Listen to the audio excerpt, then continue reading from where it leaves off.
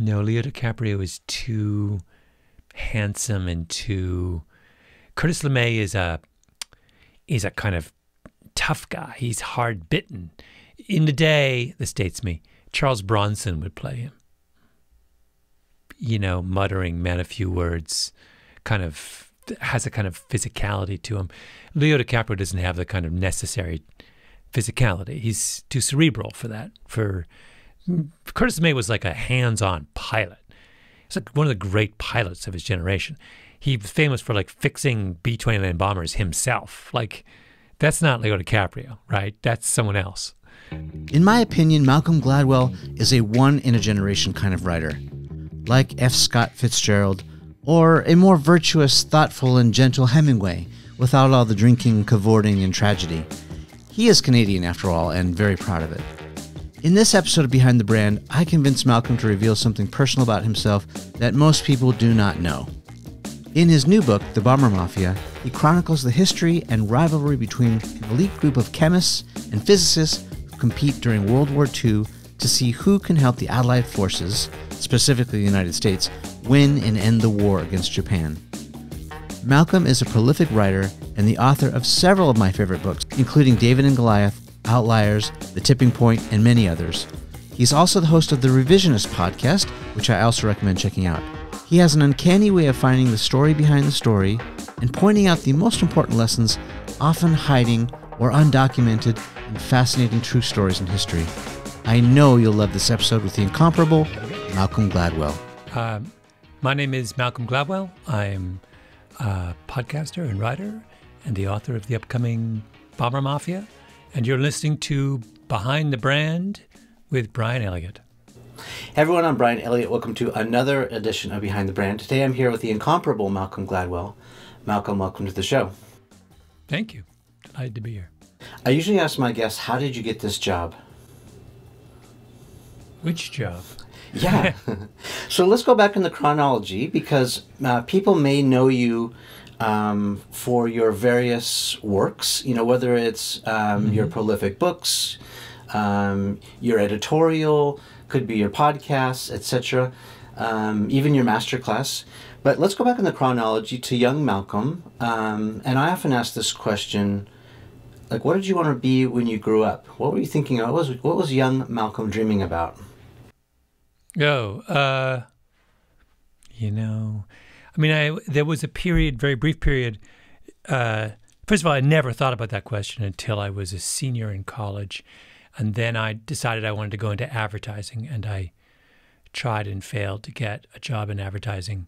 And then I applied on a lark for a job at a magazine in America. I was in Canada, and got the job quite by accident and quite by surprise. And that was it. That's why I became a journalist. I got a job for $9,000 a year as an assistant editor on a kind of mildly disreputable right-wing magazine.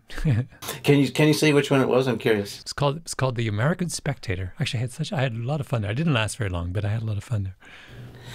Well, and I asked that question with context. The context is this, you know, I think to oversimplify things a little bit, there's two camps of people right now. You know, there's a whole group of people who are young, coming, you know, out of high school or maybe college, and they're thinking, what am I going to do with my life?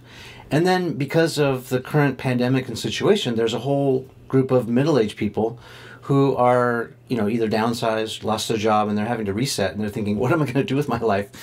And so I like to talk about signals and, you know, like how you know what you want to do, how you find your passion. But like, did you have influences from your parents? Like, did they steer you in a certain direction? Did they say, Malcolm, we want you to become, you know, a plumber or a scientist or, you know, run a flower shop or something? Zero explicit direction by design, I think. You know, I think they were totally open to whatever I wanted to do. It never came up. My parents provided... I think they recognized that I didn't really want any kind of direction, so they never provided it. My mom, you know, was a writer, and so there was a kind of implicit, I suppose, endorsement of that line of, but she would never have said it, that I should be a writer too, because she was a writer. In fact, writing was not her profession. Her profession was, she was a family therapist. So no, there wasn't. It was all it's all happenstance. There was, and is no plan. Mm-hmm. Well, what was it about advertising, for example? Like, were you interested in selling things, or was it more like behavioral patterns, like why people buy? What was the magnetism to advertising? Well, I couldn't really think of anything else, and I liked the idea. I was always a fan of advertising. I thought that to tell a story in 30 seconds struck me then, and strikes me to this day, as the most incredible, hard, fantastic, brilliant thing you can do. I mean, I'm in awe of TV commercials to this day. Good ones they're extraordinary. They're like, now that I tell stories for a living, I know how insanely hard it is to tell a story in 30 seconds. But back then it struck me as, and I used to do ads. One of the ways I amused myself in college was I decided with a friend to do a kind of tongue-in-cheek marketing campaign for the school football team, which was a team that no one cared about, no one attended the games, and it was not the varsity football team, the intramural football team, and so they were called the Pelicans, and so I started something called Pelican Power. And it was unexpectedly successful, my campaign. And people started going to the games, and then they won the championship, the Mullock Cup. And I was sort of part of, the celebration, because I was their PR guy. And I just thought that was kind of fun. So I got it. I thought, oh, maybe I should be an advertising person. We have that in common, actually. I had sort of the same kind of path where I was making up fun commercials, even sometimes ironically, and also something you just said kind of sounds like something Mark Twain said a while ago, which is contrary to what a lot of people think. You think to give a long speech or to tell a long story or write a long book, that's really difficult. But I think Twain said, to write the shorter story, that's where it really takes a lot of discipline and practice, because you have to. Yes, I am writing you a long letter because I haven't the time to write you a short letter. Yes. Yeah. Totally relatable. And so you've had this career as a writer, a storyteller. This show, we talk about brands a lot. It's called Behind the Brand, and the premise is, it's about entrepreneurs, innovators, other people, and the stories behind their success. So what do you think, what is the Malcolm Gladwell brand? If I'm talking to Seth Godin, he would push back and say, Brian, I am not a brand, I'm a human being. But for the sake of this, discussion of brands, what is the Malcolm Gladwell brand?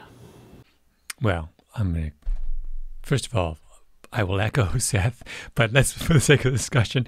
Well, if you mean by that, what do people think of when they think of me?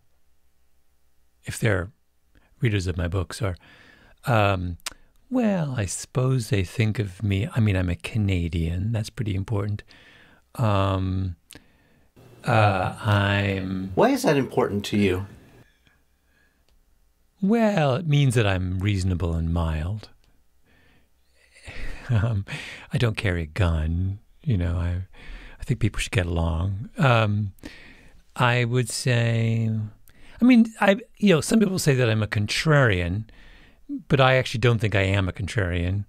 I think I'm the opposite of a contrarian. I actually am. I think most of what I say is very, very, very commonsensical, but I think there's interesting ways to say things that are commonsensical. So that's what I think. I know there are real contrarians out there. I'm not really one of them because I'm not that interested in conflict. Yeah. Why do you think they think that you're a contrarian? Well, people make a mistake when there's two different conditions here. Condition number one is you have told me something I didn't know. Condition number two is you have told me something that contradicts something I know, right? The contrarian is the second category. I'm the first category, I think. I think really what I'm doing is telling people things they didn't know, right? So when I think about my most successful revisionist history episodes, they're really about telling you something you didn't know. They don't take an existing belief and say, you're wrong.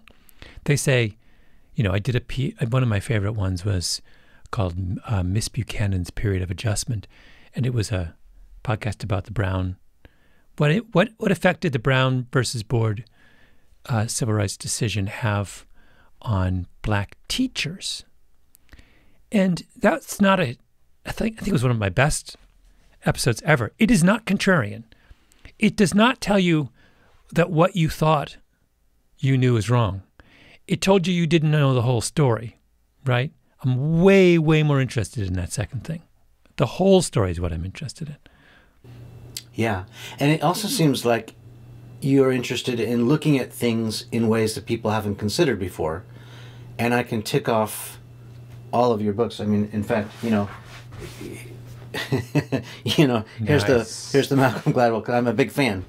I see that. You talk about that in David and Goliath. You talk about that in Talking to Strangers. It's almost a thread that runs through all of your work. Mm-hmm. Hey, you reader, you probably didn't notice this, but I want to bring it to your attention. And sometimes it's subtle. Sometimes it's a metaphor, right? Like David and Goliath. So I think that's very interesting. Can I tell you a funny story? Sure.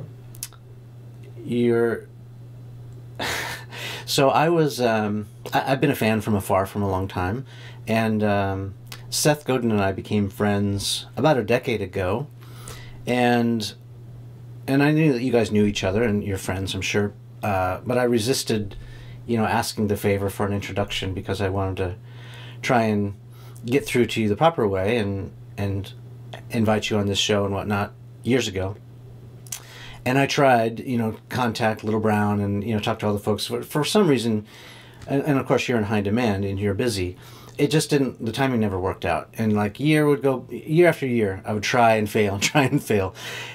But I was manifesting this Malcolm Gladwell, power, this aura. And one random day in Laguna Beach, I'm with my family walking down the stairs. I've got towels, beach chairs, I've got a couple kids hanging up my neck. And who's walking up the stairs or up the ramp, like two ships passing, is Malcolm Gladwell. You were there in Laguna Beach at a Wall Street Journal event or something. And I was like deer in the headlights. I was like, well, wait a second. Here's the guy that, first of all, I idolize, who's like my hero. That I've also been chasing for like the past 3 years, and he just passed me. We almost brushed shoulders on the way to the beach. This is so weird. And so I'm thinking, I can't approach him now. Like, he's busy, I've got my swimsuit on. This is not appropriate. But I was I didn't know what to do. So I tell my wife, that was Malcolm Gladwell. I'm sure of it. And she said, well, put down your stuff and go after him. Go say hello or something. And so I did put all my stuff down, put the kids down, ran back up the ramp, and you were gone like a phantom. It's funny. I have a terrible memory. I remember almost nothing. I remember that day. I don't remember running into you, but I was going for a run. So the minute I got to the top of the stairs, I ran down a road. So that's why I vanished. It wasn't that I'm some kind of magician. I just was in mid-run. Yeah. So to me, my mind works in metaphors too. That's why I love your books. But I was thinking about like Moby Dick a little bit. Like, you're the big white whale, is always eluding me. And, anyway, so well, here we are. Yes, you've harpooned me, and I am lying, twitching, and lifeless on your deck. Well, I think maybe that I'm now sailing in different oceans, and I've now sailed into your ocean. I mean, we were just sitting back, chopping it up, reminiscing about the good old days and all that. Tracking my roots, where I came from and where I'm going.